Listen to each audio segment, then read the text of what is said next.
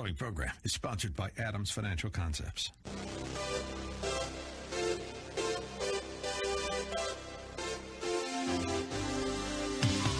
Welcome to About Money, a different approach to investing you won't hear anywhere else.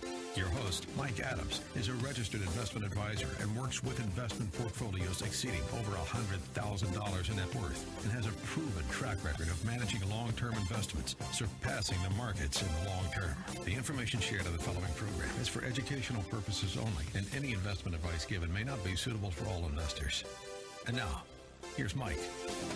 And we're talking about the answer about money today. It's Saturday, and we talk about money at noon, so we're about to talk about money. You know, during Hurricane Dorian, Elon Musk announced that Tesla owners would find that their cars had developed the ability to go further because of the hurricane. Actually, it wasn't because of the hurricane. It was because they were able to go into their Tesla center in Palo Alto, and they could add capacity to the batteries. The batteries had been limited for a single charge, but Elon Musk, through that, was able to add battery charge so that the Teslas would go further. The Economist pointed that out. That's the latest issue of The Economist, and they began to talk about the Internet of Things, and that's where that applies to, because it means that not only do you have control of your car, but so does Tesla, especially if you drive a Tesla or if you drive an electric car. Things are centered through that. But it's not just cars. It's becoming everything electronic. More and more things are being set up as computers and computer chips. Everything from toasters to farming equipment, even cows, factory robots. All that's been controlling. It's into what's called an Internet of Things. The focus of this program has been to identify what's coming down the road, to identify things in the future, not to look at just the present, not to look at the past, but to put you, the listener, ahead of the curve so you can see what's coming and not be surprised by things that are happening. Richard Foster of Yale, I've mentioned this any number of times, and I'll probably mention it again before the program's over. Richard Foster of Yale was the first to do a study, and he found that companies in the Standard & Poor's 500 in the year 1920 had an average life of 70 years. Today, that's down to 15 years. Companies which seem to take off and go can die almost just as quickly. There is a displacement going. There are companies at risk. And so the idea of this program is to put you ahead of the curve so that you're not caught in something that is suddenly obsolete. And so The Economist devoted an entire quarterly section to the Internet of Things. And I thought it was really important enough to really talk about it today, because more and more things are becoming Internet savvy. You know, it's not just the cars. Think about the camera in the car. No, not only I have a Tesla, so they have the cameras in the cars, but it's not just Tesla. Most cars now have a camera. They have a camera that backs up, but they also have cameras that will look out to the side. They'll have cameras that guide and direct you. That's not the camera itself that's doing that. That's because the images are being transported in and going into a computer chip that actually massages the image that you're seeing and will lay out lines, will lay out directions, will lay out all those things. It's becoming more and more sophisticated for cars. You know, at one time, one of the big improvements in cars was that little fob that you get. You know, I can remember one time, go back, way back, we had a Toyota, a yellow Toyota station wagon. This is when I was young and we had kids and all that. And I can remember one time walking out into the parking lot, putting the key in the door, opening the door, getting into the car, backing up, driving off. And as I looked around in the car, I realized, you know, this doesn't look familiar. It was then that I realized I had opened somebody else's car and was driving off with someone else's car. because they had only about 1,000 set of keys in those days. And so your key matched a lot of other keys. And in this case, the yellow Toyota station wagon was the perfect fit for another yellow Toyota station wagon. So I drove it back, locked it up. I don't know if the driver that or the owner of that car ever figured out that someone else had been driving their car or not. But anyway, today, most cars come with that little fob, and that fob is a radioactive key. And what that's done is it's not just keyed to your particular car. Only your car gets the signal from that fob. You can walk up, and if I would have had a fob and walked up to that same yellow Toyota, and if it would have been a fob, the car would not have opened. That's that little key, because it's a radio-activated signal. It operates within 6 or 8 or 10 feet of the car, and only your car. What's happened is the number of car thefts has actually gone down by 7%. 7% is a very significant number in terms of car thefts. And it's because, they say, of that fob. But that's just one small example. Think about doorbells. When people walk up to the door, they push the doorbell. You know, security systems are now coming so that not only do you have a doorbell, you can have a camera now, a security camera. A camera that not only looks at the person and relays that message to you wherever you might be in the world, but it will analyze if this is a strange person, if this is a new person, if this is a person that's been allowed or not allowed. They will actually do some computer manipulation on who's there. The systems, the security systems that used to be when we had the house and had a security system. If somebody broke a window, it would set off all sorts of alarms. If somebody tried to pry open the door, it would set off alarms. Today, the computer systems that operate the security for your house are vastly, vastly improved. And what that means is probably fewer break-ins and fewer things that go wrong. When you look at the telephones we have today, I mean, I can remember the old black phone with the dial, even the dial. That goes back a long ways. But then the push buttons came along, and all you got to do with that phone was make telephone calls. That's all they did. That's all they did. You could pick up the phone, you could dial a number, you could talk to somebody on the other end. That's what a telephone is for. Today, you have a phone that has so much computing power that the phone itself has more computer power than existed in the world in 1995 or 1994, somewhere in that time frame. In your phone, in your smartphone. That's the computing capacity in that phone. You know, not only do you have a computing capacity, but you have all those applications that will do everything from telling you when the bus is going to arrive soon, when you can make a reservation for dinner. You can use that phone to set up and have food delivered to you. You can set up prescriptions at the drugstore. You can set up travel all on your phone. And in fact, you can actually use that phone on some cars to fetch your car.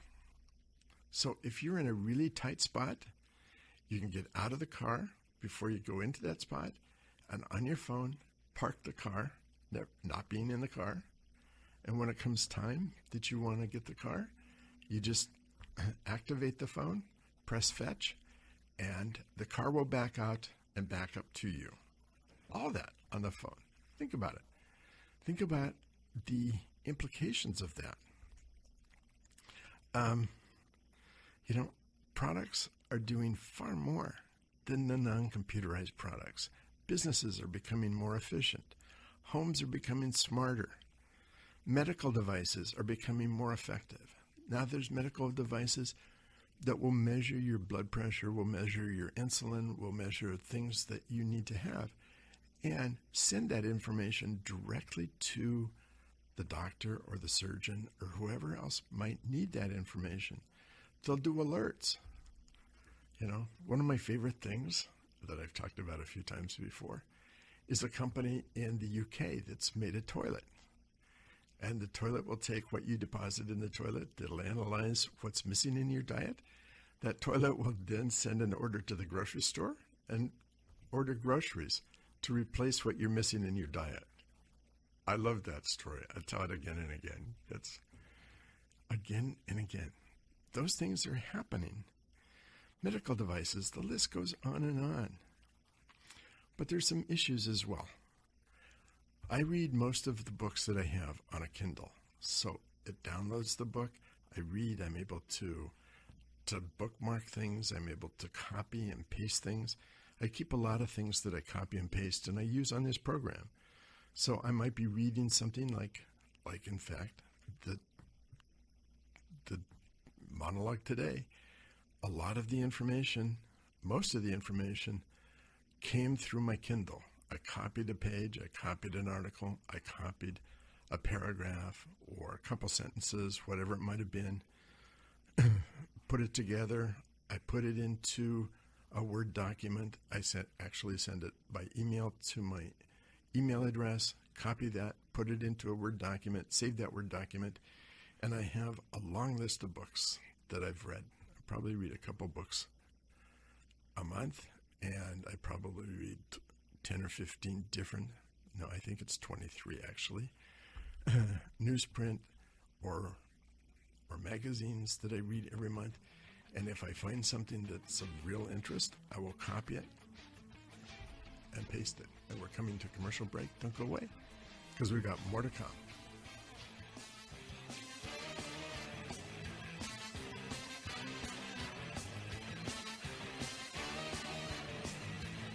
More about money coming up with Mike Adams on AM 1590, The Answer. For more information, click on adamsfinancialconcepts.com. About Money continues. Remember the website, adamsfinancialconcepts.com. Here's Mike. So I've been talking about the Internet of Things. It's the coming thing. It's going to be dominating our lives. I was talking about the Kindle and what I do with my Kindle and when I read. So for me, it's been a great resource for me. Microsoft came out with the ebook, but it wasn't successful. Like many companies, if things aren't successful, they shut it down. And when they shut it down, the people that had the ebook lost all ability to read the books that were on their ebook. So that raises a question. Who owns the data, and what can people do with the data? One of my friends is a runner, and he ran one day 26 or 30 miles, and he comes back, and his wife said, "You are a champion." And Alexa, hearing that, started playing "We Are the Champions" by Queen. No request. It just happened because she said, "You are a champion." And it started playing "We Are the Champions" by Queen. That's the kind of thing that's entering into our lives, and it's not a very useful thing in that respect. It depends. Who can use that data?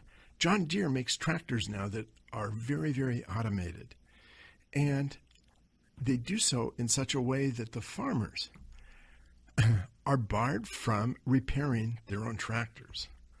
Now, I'm not a farmer. I don't live on a farm, but I have this picture that when things break down, the farmers don't haul the tractor into the city to have it repaired. They prefer to repair it on site. With the John Deere tractors, there's a question because John Deere software doesn't permit the farmers to repair their own tractors. Hewlett Packard, those printers, it's the old Gillette model of giving out razors almost for nothing, but selling the razor blades at a very high premium. Hewlett Packard, the printers you buy from Hewlett Packard are really cheap, but it's the cartridges where they make all the money. Now we have a Hewlett Packard printer, and you know what it means? It means that when a cartridge goes out, we used to be able to find secondary suppliers. Just take the cartridge in, get a secondary cartridge. No more, because Hewlett Packard now is built into their cartridges a chip that if you replace their cartridge with a non-Hewlett Packard cartridge, the printer won't work. We're seeing that. over and over again. Who owns the data? Who owns the software? They're just leasing it to you when you buy it. And then you got to think about Apple, for example. Their phones, they will upgrade them or their MacBooks. They'll upgrade for 5 years, and then after 5 years, you're on your own. Who's going to do a replacement? If you own an Android phone, it's less than 2 years, if you're lucky. That kind of software is coming. That kind of repair is coming. We're seeing stoves and refrigerators and washing machines and dishwashers, all that are going to have chips. And we're seeing more and more. The chips are not, if software changes, what happens to the dishwasher? What happens to the stove? What happens to the refrigerator when things happen because it's not updated? What's the responsibility? Who's going to update and who's going to maintain? When a hose breaks on a washing machine, you call the washing machine people, or you call a plumber, and or you go out yourself and go down to Home Depot, buy a hose and replace the hose. That's a hose. Who replaces the software? Who takes care of the software? Who's going to track how they're operating? It's becoming a significant problem. There's huge advantages to these computer chips. Think about it. They're going to be putting in little chips into clothes. The clothes are going to control the washing machine and tell the washing machine how best to treat your clothes to maximize the wear on the clothes. Traffic lights are setting up now so that they understand they interpret what cars are coming, and so they're able to make traffic lights more efficient. You have robots in factories that can actually diagnose when repairs need to be made. The chips in stoves and refrigerators, they'll tell you when there's a maintenance issue. Medical devices like insulin pumps, like controls on pacemakers, they keep track of the information. But who monitors? And how are upgrades done? There's now mattresses that will monitor your sleep and maximize your sleep. But when things go wrong, who takes care of that? There's even now chips in Pampers. They'll tell you when the pamper needs to be changed. Businesses now are putting in chips to control the lighting and heating. They'll sense when people are coming. They'll sense when heat needs to be turned on, when it can be turned off. They'll control the lighting. All of that is making things more efficient. It'll control coffee makers. They know when you want coffee, when you don't want coffee. They'll turn on the electronics when you need that. We're just at the beginning of this time with the Internet of Things, and yet there's some real issues that have to be faced. And every time you have issues that need to be faced, there are investment opportunities that go along with that. Every time you have progress that's being made, there are investments that go along with that. And so the purpose of this program, as I said to begin with, is to keep you in the loop, to keep you ahead of the curve, to keep you thinking about what's coming down the road. How is this data going to be maintained? Who's going to maintain the software? All those are issues that we're facing today. And there are going to be companies that come out with solutions to this. Some are going to be dramatic solutions, some are going to be minor solutions, but those companies may very well be worth an investment. It may very well be the ones that make a difference in the world. That's the reason this radio program exists, is to keep you ahead of the curve and not behind. Not looking backwards. You look backwards, go to a car show. Cars are really fun in the 1950s and 1960s, But if you get in the car, you don't have electric windows. You have a handle that you roll up the window with.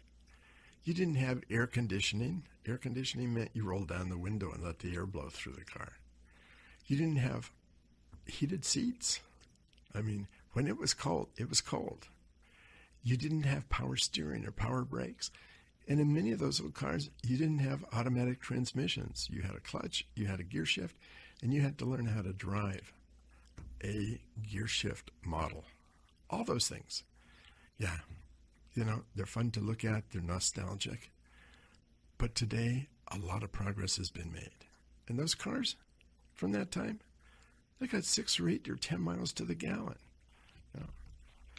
They didn't get 45 miles to the gallon. They weren't electric. They weren't getting 25 or 30 miles to the gallon. They got like 6 miles to the gallon or 8 miles to the gallon. They guzzle gas like we haven't seen gas guzzled. We're making changes, and changes are coming with some issues. This program is about staying ahead of those issues and enabling you to look forward and not behind. And talking about that, there are issues that are going on in the building industry. And that's my guest today. You heard from him, it's been a couple of years ago, I think. Brian Copley of City Builder was on the program. He was just beginning at that time. Tremendous amount of progress he's made, but I'm going to let him tell you about that. Welcome to the program. It's great to be here, Mike. Thank you for having me. So let's start. Phil, remind people of your background a little bit, and then we'll get to City Builder. Sure. I'm an entrepreneur. I've started 6 companies, all in the Seattle area. I was born and raised here. Oldest of 3. I went to the University of Washington. Didn't quite finish there, but still have the dogs as my alma mater and root them on Saturdays. And started companies primarily in the real estate space and in real estate technology. This company is now 3.5 years old. Hard to believe. It is hard to believe. Based in the Capitol Hill area, we're under 20 people, venture-backed, and we help you understand the highest and best use of your property. So we use a new type of technology called artificial intelligence that looks through all of the zoning information and all of the other information that pertains to what your property's value is. It helps you understand if it's more valuable to sell your home or your property as what it is today, or as a site to build something else. So I remember when you were on before, you said that you had assigned a value of every home in every city block in the country. We did. Since then, we've got more values. So we're now telling you not only what your property's worth, but what it would be worth if you sold it with neighboring properties. So in a little suburb north of Seattle by about 15 minutes called Shoreline, we helped inform 8 property owners that if they sold all of their properties together, their properties would not be worth the sum total of what Zillow or Redfin or some other company said the homes were worth, but they'd be worth quite a bit more to a builder or developer. And the AI said instead of 3.3 million, they'd go for about 7.5, and those are closing for 8.2 million in January. We're going to come back to that. We're coming to a commercial break. So Brian's here. He's going to explain why that is, what happened, how come properties that were rated at one time and valued at one price can be worth so much more. It's a fascinating story. You want to hear what it has to say? Don't go away because we're coming to a commercial break. We've done a lot of programs, and you can find those programs on YouTube as well. We put those on YouTube. Sarah does that. Sarah has been in Scotland for a couple of weeks, visiting ruins in Scotland, but she's now back, and she now tweets. If you've missed the Twitter, the tweets that have been going on, that's because Sarah's not been here. But now we'll be back and running, so don't go away. We've got a lot more to come.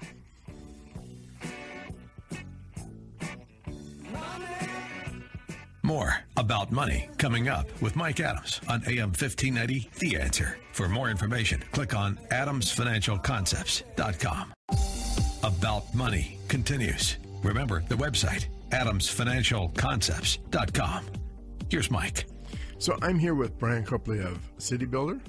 We just got started. He was telling us about a block of houses in Shoreline. Repeat that and then tell us what's really going on. Sure. So we built this technology that tries to understand the best use of all land. And it looks through the lens of not only what's on the land today, might be a home, might be a retail center, might be a warehouse, might be an empty plot of land. But it also looks at what could be built on that land according to zoning and lots of other constraints. So think environmental constraints, think local jurisdictions and municipalities, overlays, just all of these rules. Think of these as all a big table of rules. And historically, the way that you figure out what you can build somewhere is you have a group of people, maybe an architect, an engineer, a land use attorney, an appraiser, a broker, a developer, an investor, a builder, name it. Go through, look at their set of rules and say, this is what I would say is best here. And those notes are passed all the way down the chain. At the end, you build what's called a pro forma, or an evaluation of what you could put on that land. We put together a software program that predicts future use of land and tries to understand what the best use in the future of that land would be. So in the case of these 8 homeowners, what was really interesting is the technology determined that their 8 homes would be best packaged together and sold to a builder or a developer. So we convinced them to do that. And instead of getting the sum total of their individual values for the homes, which would be about 3.3 million, we posited they'd get 7.5, and they actually went for 8.19 million. That's incredible. That's a big deal for homeowners. Well, it's great for the homeowners, but what's even more exciting, I think, is 260 new multifamily units will go there, plus ground floor retail. So it will contribute to a shift in the development and kind of the built environment of shoreline that's never existed in the past. And that site is located 200 feet from a coming light rail station. So when Sound Transit 3 was passed for $50 billion to make it easier for us to all move around the Puget Sound, these different locations were selected for these stops for the light rail lines. And this one just so happened to be put in and planned 200 feet from this group of homes. So the AI said, well, that's a good spot to put all this additional housing.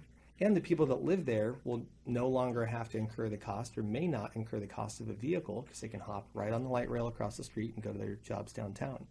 So it's so far proven true. It's pretty exciting. It is very exciting. So tell us who's using your software. Right now, it's owners and buyers. So if you own any property in the country, whether it's One World Trade all the way to a patch of dirt, you can come to citybuilder.com, enter your address, claim the property, and we'll tell you if that property is more valuable to someone who's looking to redevelop that property than someone who's looking to buy what's there today. And that takes about 60 seconds. So on the seller side, you can come get information that's not available anywhere quickly, and certainly not for free, very fast. What's changed over the last 2 years since you and I met is we're now also working with buyers, and particularly large buyers. So buyers who purchase 100 million to $1 billion plus in property a year. So primarily late stage private companies or public companies who are asking the question, what do I do with, let's say, $250 million that's focused on X strategy? And then we take that heuristic of that strategy, go into the data and try to find the best properties that meet those criteria. And what that is turning into, what's really interesting, is it's starting to kind of echo the shift on Wall Street that took place from 2008 to 2018. There are some famous pictures of the Wall Street trading floor in 2008 where you've got people, waving around bid and ask spreads and finding rational clearing prices. It was humans operating like nodes on a computer board. Now the humans on Wall Street are cooling down the software systems. They're just making sure they stay cool so that they can make the trades. We are starting to see that that same thing happening in real estate. So give us some examples of the types of companies that are using City Builder. Yeah, there's a company that we're working with that is thinking about putting solar on rooftops all over the country. They've raised a $100 million fund, and they're trying to figure out where are the best rooftops to put solar on top of and sell the excess to the tenants. Sell power to the tenants and the excess back to the grid.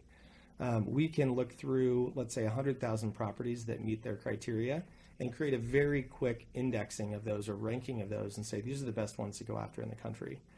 We have another partner now that is thinking about transit-oriented development. So where are all these light rail stations going in? Where is Metro going in? Where's a subway line feed going, right, in this new area, if there's subway going in? Where are the stops? Where will people jump on and off? And what kind of development can be done around those stops to get people efficiently throughout the city? As urbanization continues to happen in the city and cities grow, these questions become more and more important, and finding the right places to build whatever needs to be built, whether it's housing or office or retail or industrial or warehouse, becomes a question of data. And so we use this data to try to create rankings for these people to find the best sites to build whatever they want to build. That's awesome. So there's builders, there's transit, but there's got to be there's got to be retail, there's got to be a lot of manufacturing as well, right? Yeah, it's interesting you mentioned retail in concert with manufacturing, because the manufacturing industry in the beginning of the 20th century was pretty large, right? The Industrial Revolution had a lot of people coming into factories, working and building things, and now a lot of those jobs have left the United States. And with that shift, a lot of those properties have shifted in value. But since eBay and people started buying things online more and more with the proliferation of e-commerce and things like Amazon Prime, people are now going online to buy things, and those locations where people used to work and manufacture things are now being used as distribution houses. So you go online, you buy your Gillette refill for your shavers, and those need to come to you somehow and get to you pretty quick, because you have an expectation that that's how fast it's going to come, because you're the all-powerful consumer. You get to, use your dollars to vote and make sure things happen quickly. And those products have to get to you quick. So now real estate and the use of urban real estate is changing because of consumer behavior. That's really showing up with malls, for example. There's an excessive number of malls, and the malls are being converted actually to housing in many places. Yeah, I still like going to the mall. I'm not going to lie. I've got 3 kids. We go to the mall to watch a movie, and then we leave the movie and we walk around and look at all of the things, and it's just a lot of fun. That being the case, malls are no longer the nexus of kind of society. They're not the place that everyone goes to meet that they were. Those are happening in smaller scale, I would say.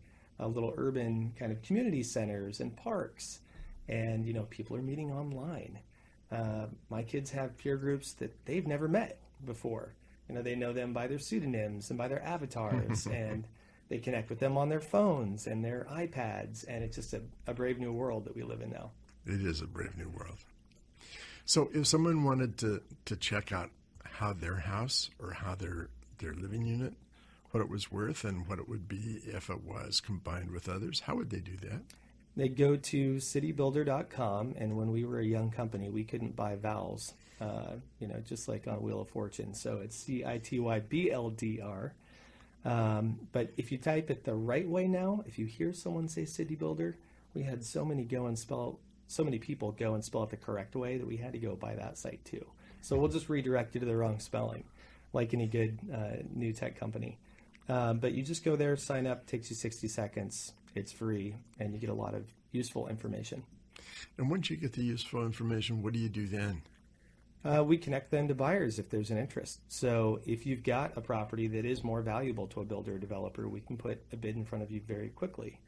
And that is kind of part of a growing trend of liquidity in real estate that we're seeing. About 4 or 5 years ago, a company out of the Bay Area called Open Door opened up, and they offered a price on your property, and they would close it very quickly. Now there are 7 other companies doing the same thing around the country, and tens of thousands of properties are being sold to algorithms.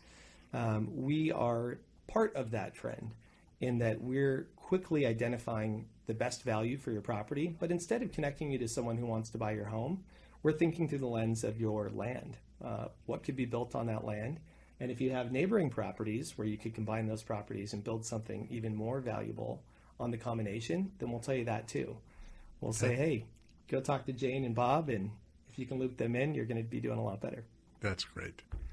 Once again, tell us about the website and Sure. It's CITYBLDR, so citybuilder.com. It's free, and we'd love to hear from you. That's great. This is part of what's coming down the road. These things are happening. That's the purpose of this program, is to let you know what's coming, what's happening, so that you're ahead of the curve instead of behind the curve. That's it. Thanks for being on the program, Brian. Thanks for having me, Mike. We're coming to commercial break. When we come back, I'm going to talk about the myth of excellence. There was a book that was written a few years ago called The Myth of Excellence. What does that mean? Why is it a myth? We're going to be talking about that. Actually, it's well worth thinking about, listening to, because I use those concepts in choosing stocks, in evaluating businesses. It's really worth it while. If you missed any other programs, you can find us on YouTube. You can also log into our website, and the podcast is there. We've been asked to display on the Money Show website. So we are building out that. That's coming. And so many other things. Don't go away. We'll be back after this commercial break.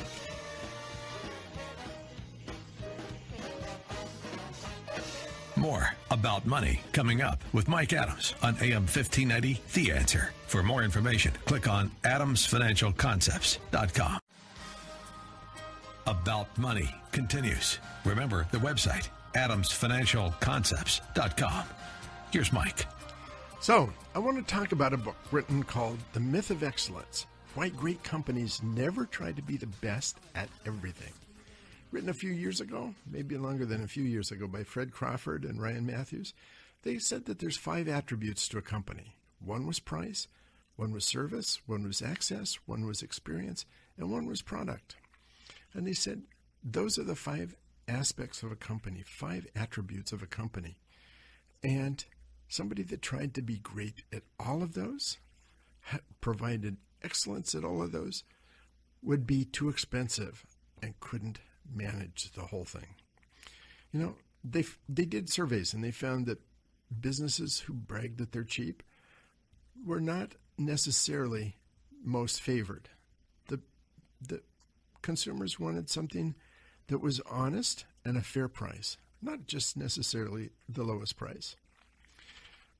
People were looking for service, basic everyday needs. It wasn't necessarily to have bells and whistles, but everyone was an individual, and they wanted to have things custom made for them. Access, it wasn't just the location, the physical and the psychological as well as geographical. They don't want to be confused or slowed by clever or elaborate spins. The experience was one, it wasn't entertainment. It was respect. It was being treated as a human being. It was having unique products or services. You know, think about high-tech products that came, the Palm, the BlackBerry, and the iPhone. Those were all experiences. And the product. Just because a business believes its product is best does not make it so. Even when it advertises that it's the best, does not necessarily make it so. The vast majority of people were looking for something that was consistently good, was more important than being the best.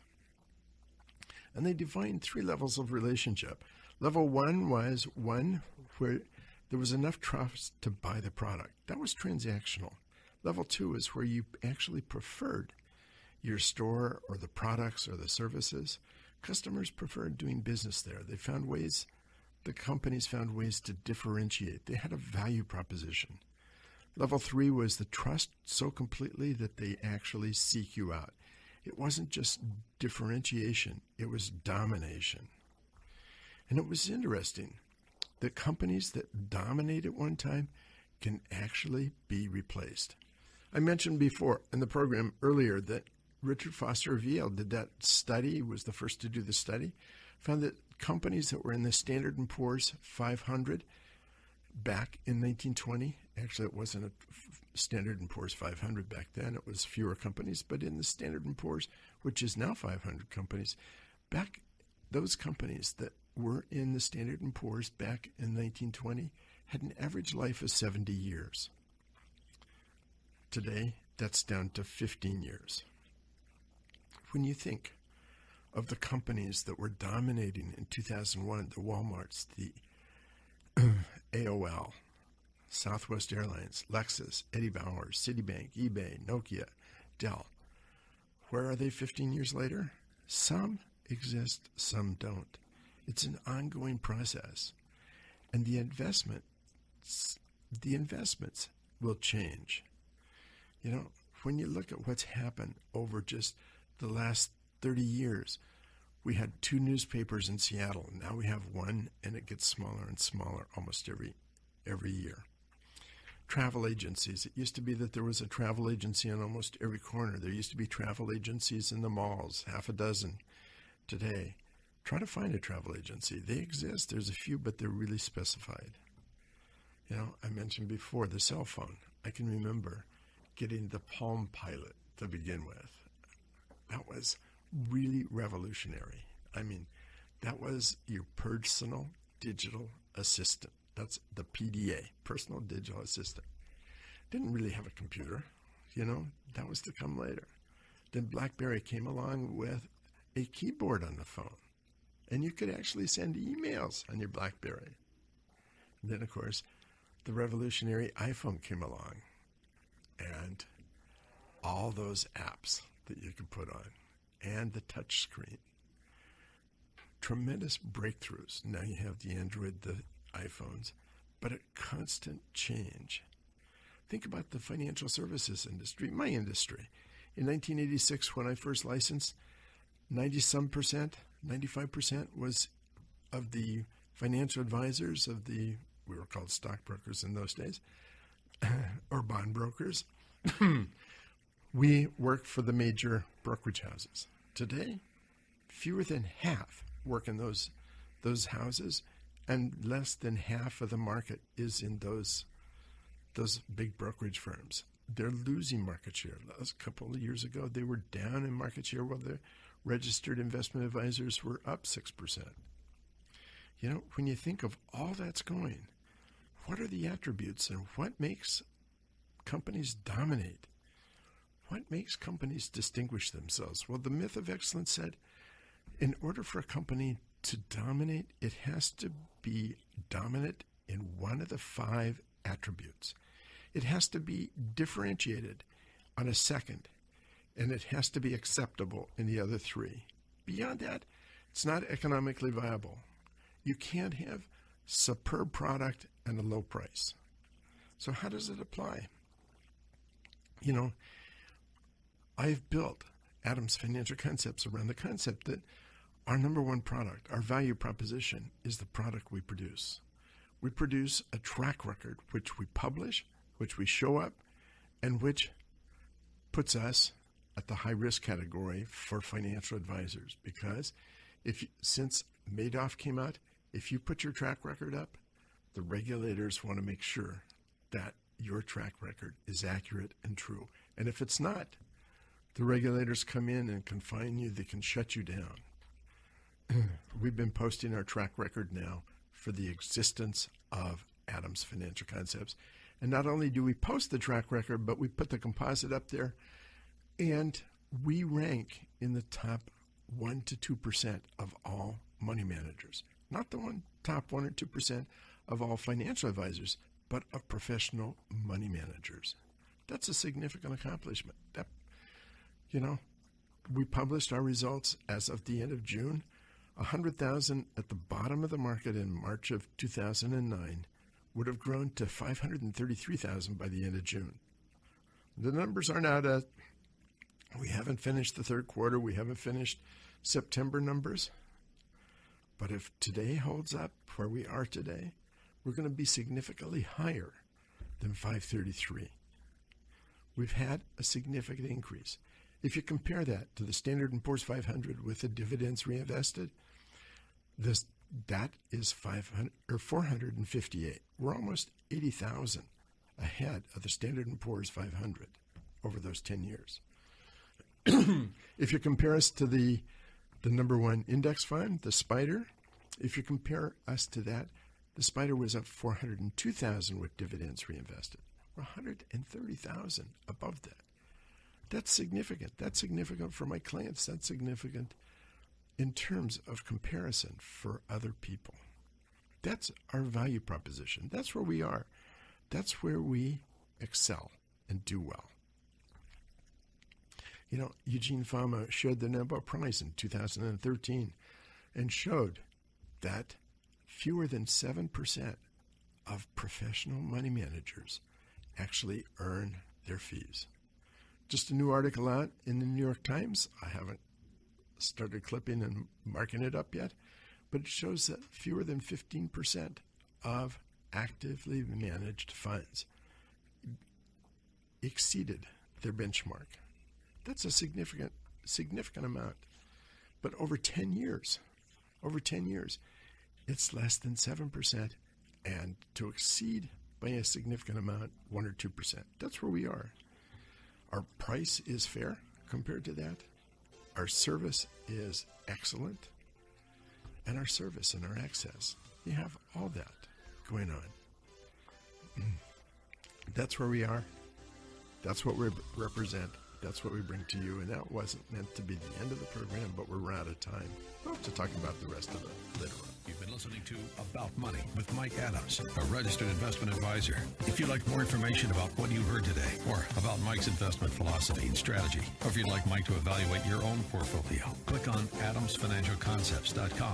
That's adamsfinancialconcepts.com. The information shared in the preceding program was for educational purposes only, and any investment advice given may not be suitable for all investors. Join us again next Saturday at noon for more About Money with Mike Adams here on AM 1590. The Answer.